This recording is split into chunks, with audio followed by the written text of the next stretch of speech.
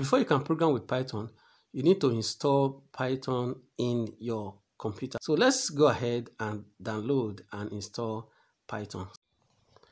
Okay, so now that we are in the web browser, so you can see that Python website opens. So look for Windows, or it depends on the platform you are using, but in my case, since I'm using Windows, it automatically detects that I'm using Windows. Then you go to downloads, as you can see, but you could choose any other one like Mac OS, Linux, and other platforms. You can see them. So in my case, I'll click on Windows. Then while I'm here, then I'll locate the one that suits my system's architecture. The latest one will always be on top like this. So I'm using a 64-bit operating system. Okay, so you choose the one that suits you. See that there's no more, this particular version is not compatible with Windows 7. So just click on installer. That is in my own case. Click on it. You can see that it's downloading. All right, so it could take some seconds. It depends on how fast your internet is. So it's downloaded. So as it's here, double click on it where you downloaded it to look for the file, double click on it. So the installation process will start like this. Then you make sure you check the add Python to path.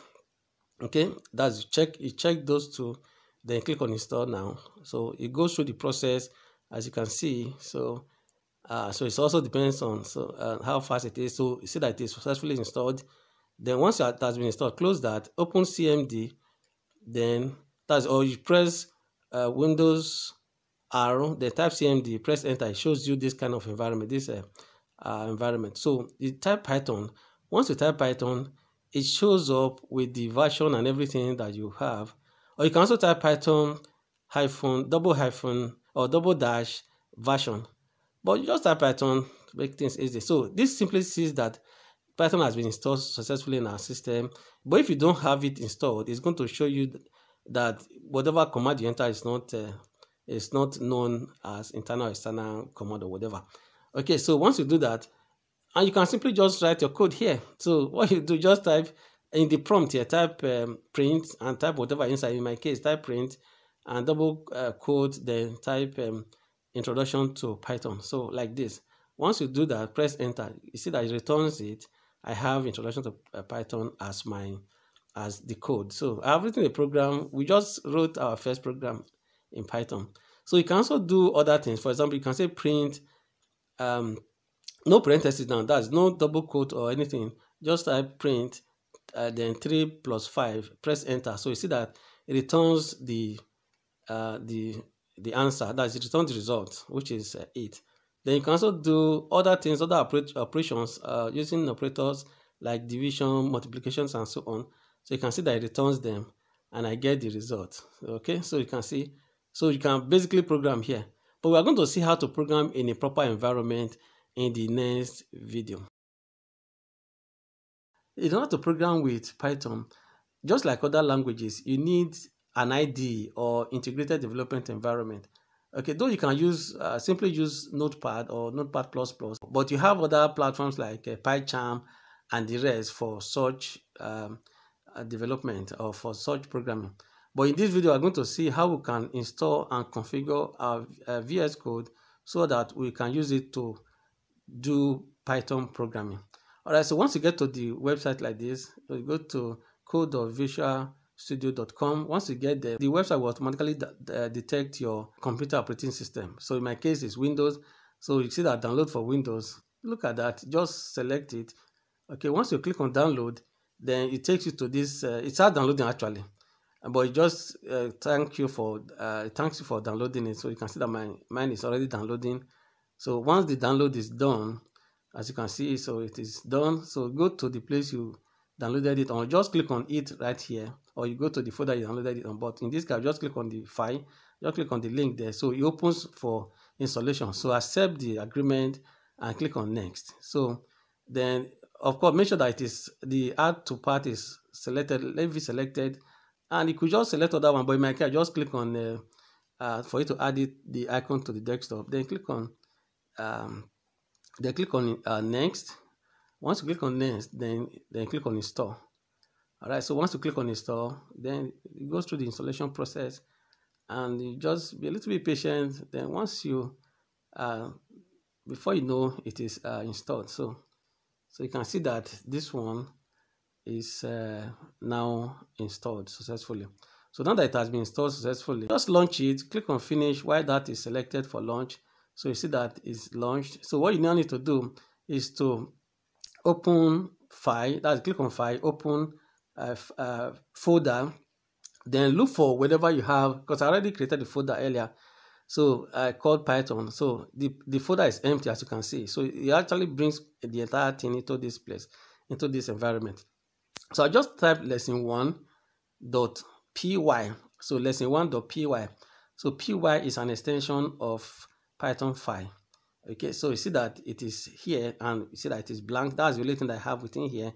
So for you to write any program with VS Code, you need to download some extensions, or an extension. Basically, click on this little icon here, then on the search, on that text input, type Python.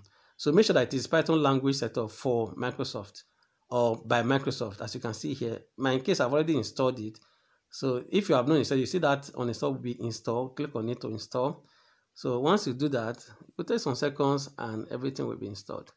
Then after you have installed that, then go back to that same spot where you typed Python and type code runner. So code runner, once you type code runner, you can see that I've not installed this one. See code runner here. Then what this one will do is click on install, as I've just done. So it's installing. What this one will do is that it will give you the play button that can help you to run the code once you have typed it. So you can see that it is at the right, top right there. All right, which we are going to see as we start writing our code. So let me just do a little test. So testing, you can see that little, look at that. So that little play button there, see that as I clicked on that, see that it displays the result for me on the inside the terminal or in the output at the bottom here. Okay, so you can do a whole lot of things here. Okay, so then so that is what you have. So with this, you can write your normal program. For example, create a variable, and give it a name, give it a value called John. So I'll print that variable out, not John this time, but print a variable, but of course the value will be John. So click on that play button to see that it displays the answer or display John for me. Okay, so that is basically what that is. So the next thing we need to do, then but there's a problem. This is not enough. This is where the reconfiguration comes in. So here, it's been okay so far, but that is not enough for a program. So programs usually ask you for inputs, like you can see. So I'll say name, input, what is your name? So the Python program is asking me. So if I come here now at this bottom, so you can see that it's asking me what's your name. So it's waiting for me, it's prompting me for an input, but I can't type anything, as you can see, because by default it goes to the output, as you can see here. It's not within the terminal. Okay, it is only within the terminal that you can type something like this, that you can type an input. Okay, but here it is locked down. That is more or less like only display. That is what this is for. Okay, so the next thing we're going to do is to now configure this VS Code so that we can allow it to take input or to go to terminal by default when you run your application. So go to settings, then click on settings as you just saw, then scroll down patiently, look for where you have code actions on save. Just look for edit in settings.json here, as you can see here. Click on right there, click on it. Once you click on it, it opens up like this. You open the settings.json like this. Then type this code where you have in double quote code-runner.run in terminal. Then close the quote, then column true. Then you must put that command there because you have other things within this bracket or within this block.